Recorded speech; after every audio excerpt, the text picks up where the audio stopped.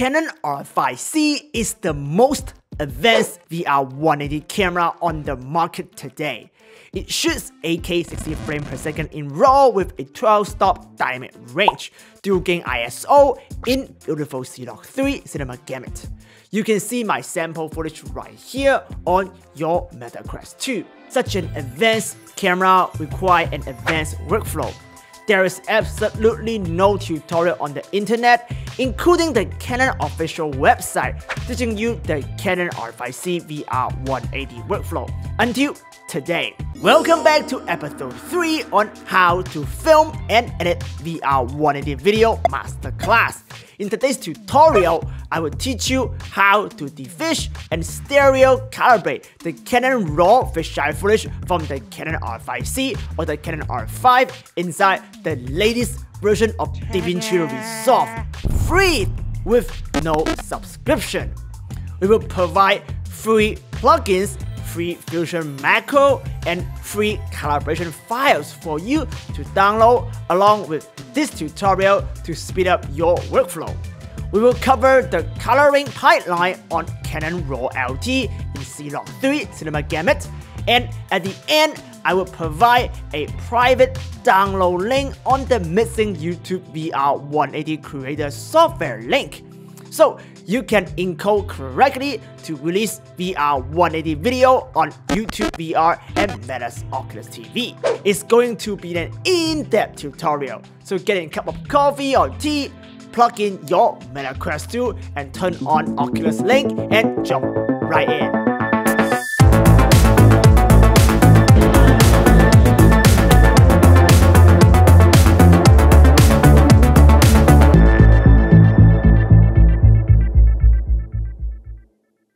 Hey, what's up everybody? It's your boy Hugh here. We spent lots of time and efforts preparing this original tutorial to help the VR180 community. Help us to help you more by liking this video, sharing it on your social media, and giving us a big thumb up. At the time of recording, Canon EOS VR utility or the Adobe Premiere plugin does not support Canon RAW workflow. And the Canon's Cinema RAW developer software does not work on M1 chip Mac computers. So it is very necessary to ditch Adobe Premiere here to go full on DaVinci Resolve. From color management workflow all the way to 3D VFX with VR180. To catch you up on how to edit and add graphics, stabilize, and rotoscope in VR180, please watch this tutorial first. This tutorial will primarily focus on Canon R5C and R5 workflow, but the same knowledge will apply on two Insta360 Go 2 or two GoPro Max side-by-side custom VR180 rig. Go-to user, this is the tutorial you need as well. I will provide all the sample footage for you to follow along if you don't have the Canon EOS R5C just yet. So first, go ahead and download the zip file with everything you need for this tutorial. Huge shout out to Angel Hazelton. He is the hero who create all these plugins and Fusion macro to make VR180 production possible in the DaVinci Resolve ecosystem. You will also need to download his free plugin Kartaverse inside DaVinci Resolve Fusion. I have a tutorial here already on how to install Reactor and Kartaverse in DaVinci Resolve 17. Open Resolve, go to Fusion tab, go to the top menu, go to Workspace, Scripts, Reactor, open Reactor. On the left, click Kartaverse. Make sure Kartaverse drag drop, Kartaverse example, Canon 180 VR comp, Kartaverse tools, Warp Stitch, Ultra are all checked and updated. I will just check everything here as all these plugins are powerful and they are all free. Go to Resolve tab here and make sure STMap inline effects template is checked as well. Now go back to Workspace, Scripts, Comp, Reactor, Tool, and select Show Reactor folders. Then go into Deploy, scroll all the way down to Templates folder, Edit, Effects, and move the Hugh film folder inside the download zip file into here. Inside the Hugh film folder, you should see the Hugh Anagram Viewer plugins. This will help you to validate your stereo 3D quality later on in this tutorial. Okay, now all the necessary preparation is done. Go out and shoot some VR180 footage on your Canon R5C in 8K 60 frames per second Canon RAW LT Clog3 and bring the CRM files into Resolve. At the time of creating this tutorial, DaVinci Resolve 18 had just launched with some exciting new features for VR content creators, like a new depth map creation tool in the color page. Rest assured, this VR180 workflow will also work on the latest Resolve 18. Drag some clips into the media pool. Resolve will ask you to change project frame rate. Hit change to change your project frame rate into 60 frames per second. Click the gear icon on your lower right corner to open project settings. Timeline resolution, pick custom and type in 8192 by 4096. Go to image scaling. Under input scaling, mismatch resolution files, select stretch frame to all corners. Output scaling, mismatch resolution files, select stretch frame to all corners as well. Go ahead and save your project settings. One huge advantage of using the latest version of Resolve 17 is the ability to read Canon RAW LT directly without transcoding. As you see right here, both these clips are CRM files in 8K 60 frames per second Canon RAW. We can play them directly. Select all your footage, right-click and select Create New Timeline with selected clips. In the Create New Timeline dialog, uncheck Use Project Settings, switch to the Format tab, and enable Timeline Resolution 8192 by 4096 processing. Timeline frame rate is 59.97 FPS. Mismatch resolution stretch frame to all corners. Now click Create.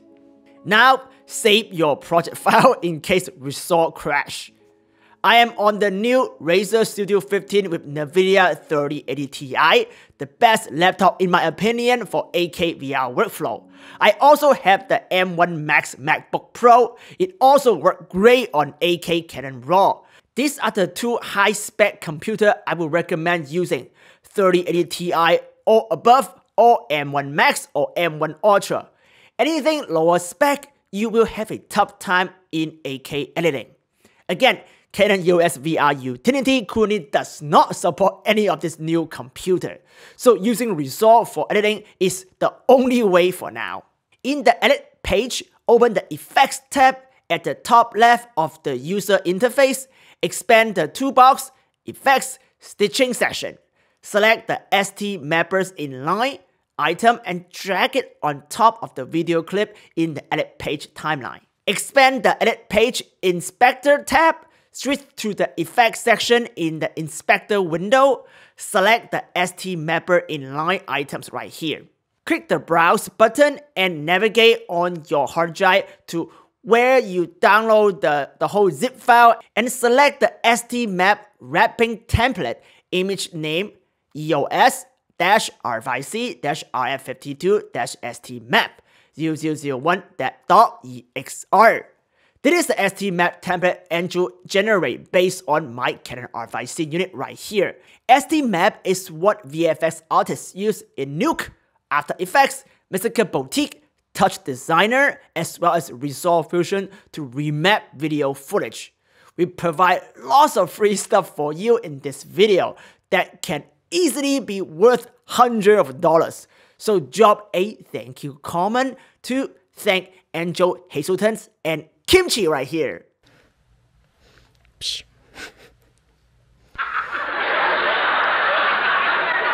Depending on your GPU, after a moment, the Edit page preview window should show the final result of the STMap wrapping the dual fisheye image into a side-by-side VR180 crop 180 by 180 LED long view layout, as you see right here.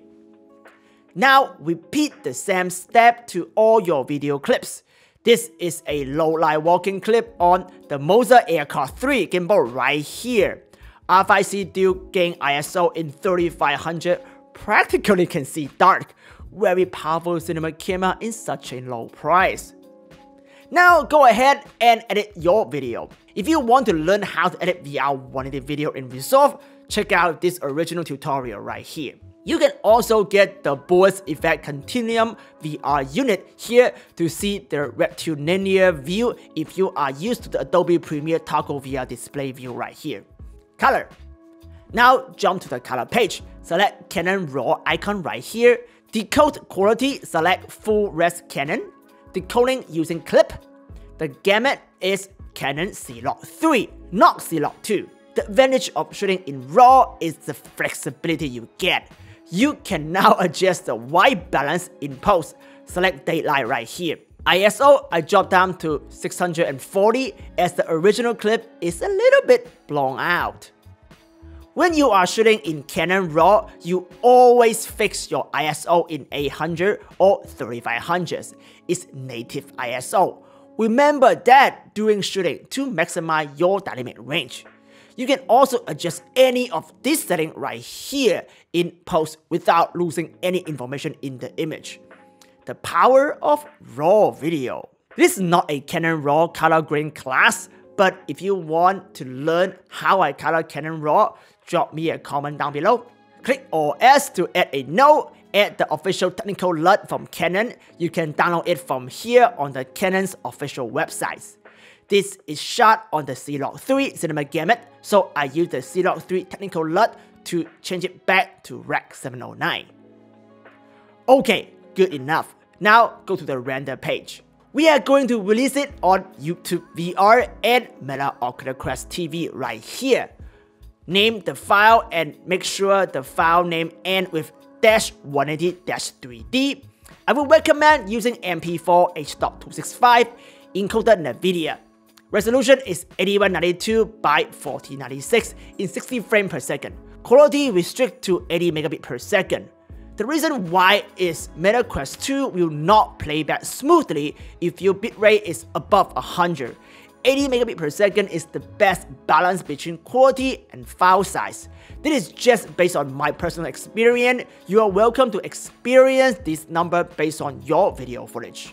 In advanced setting, make sure you check force sizing to highest quality and force debayer to highest quality.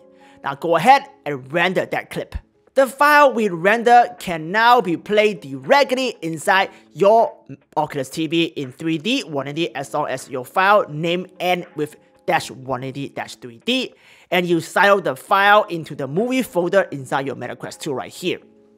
For releases on YouTube though, download the VR180 Curator tool to inject the necessary metadata from Google. I provide my copy of the VR180 Curator tool in the description, free of charge down below. The official Google link is not working anymore for some reason, so just get my copy. And thank me later. Open it up and click Prepare for Publishing. Put the MP4 file we just rendered into here and hit Export. The final injected file can be uploaded onto YouTube directly and it will show up correctly inside YouTube VR app or Steam VR and PlayStation VR.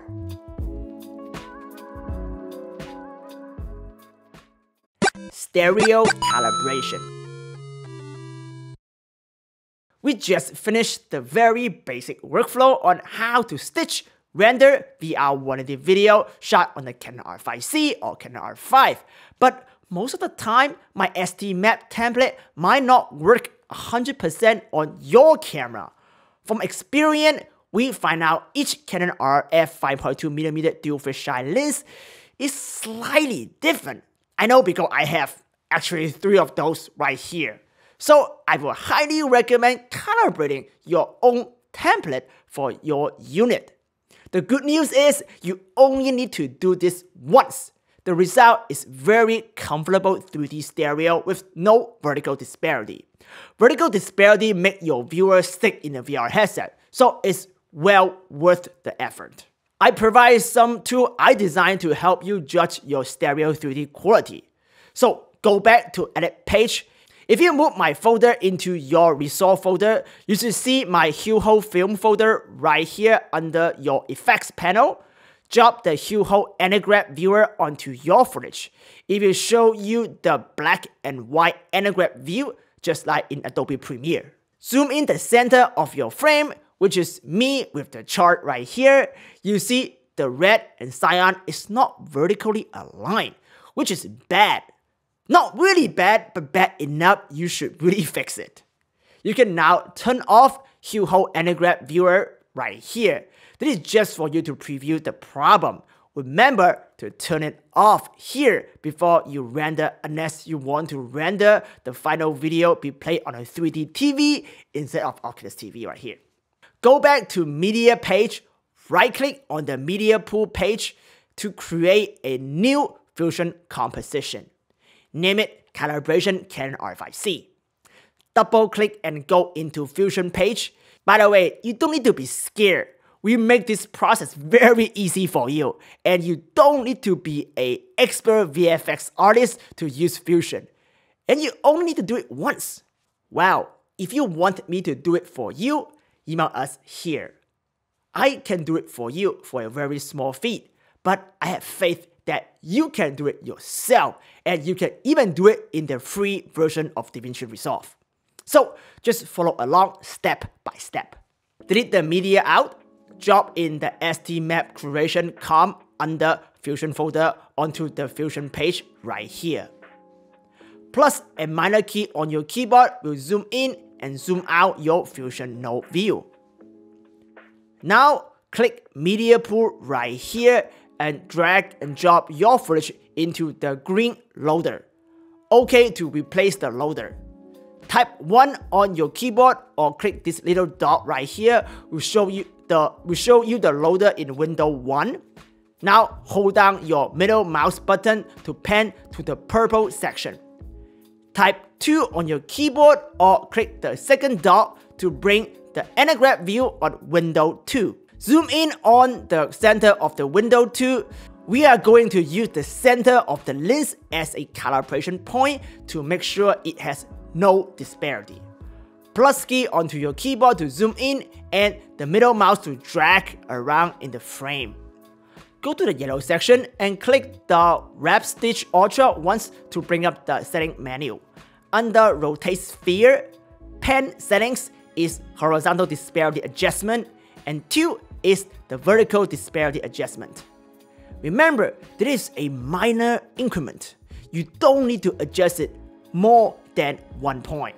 Typing in minor 0.9 on pen will converge to me. Now, my horizontal disparity is roughly 0. You see, I have a vertical disparity. The goal is to remove it. Dial in the tilt until you see the red and cyan are all gone. Use the up and down arrow button on your keyboard to micro-adjust this in 0.1 point increment. When tilt at 0.1, the vertical disparity is all gone. Hit Ctrl S to save. Now, vertical disparity is fixed. We are going to pick our infinite point. According to Meta Oculus preference, they like to set the furthest object to infinite, which is without any horizontal disparity. Right now in here, me is infinite. So we are going to dial the pen until the furthest tree become infinite instead. About 0.1 is when the tree at the infinite point. So now it is a good time to preview the final stitch result in your Meta Quest 2 VR headset. Just like Kimchi is doing right now. Or like Kimchi think that is a bad stitch. In the purple section labeled VR Preview, if you go to Fusion menu under Fusion Setting and set to Oculus, when you enable Oculus Link and click the third dot, the image should be pushed into your HMD. We only need one frame as EXR file to generate the STMap, so we set the output timecode to 0, go to ST-Saver node right here, browse to the location you want to save your STMap calibration file, then go to top menu, Fusion, Render or Savers. Now go back to your original timeline. In Effects, STMappers Inline, browse to your new template based on your camera. Now zoom in and take a closer look. your footage gets perfect stereo now. I found that this method usually get even better stereo effects than the Canon R5 with EOS VR utility. If you have the R5 instead, now you can leverage GPU acceleration render inside DaVinci Resolve. It's 10 times faster than Canon EOS VR utility inside Adobe Premiere, and without a monthly subscription fee. So it is a win-win situation right here. Hey, don't forget to turn off my Hugh anagram viewer before you go rendering. Thank you for watching this in-depth Canon EOS VR tutorial. I hope you enjoy it and find it useful. Adobe Premiere and the official Canon EOS VR plugins are great and take the worst out of you. But I believe it is good to learn an alternative workflow with different software. Adobe has a very expensive subscription fee nowadays, and Resolve does not. So in the long term, I actually save you more money if you decide to ditch Adobe and switch to Blackmagic. DaVinci Resolve Studio is not free though, and you need the studio version to render out 8K 60 frames per second footage. In the next tutorial, I'm gonna teach you another alternative that is completely free. You see what I'm doing here right now? First, get you out of subscription, then give you more alternatives to do things for free. So you just have to subscribe to this YouTube channel so I can continue to help you save money, improve your editing skill, and make you a better VR filmmaker. To thank me, please help me to vote for Flight of Voices VR experience and Webby website right here. Please help us to win this and beat Meta and Oculus. I want to thank you for continue supporting us, help us to reach 100K subscribers. More amazing tutorial and VR videos are coming on our YouTube channel here at Oculus TV. See you next time, or see you in the metaverse.